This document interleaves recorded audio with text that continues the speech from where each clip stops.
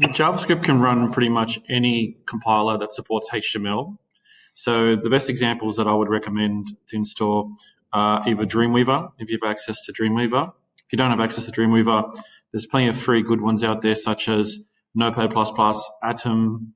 I'll put the links in the description to this YouTube video. Otherwise, if you've got a Windows machine or Mac, you can use Notepad.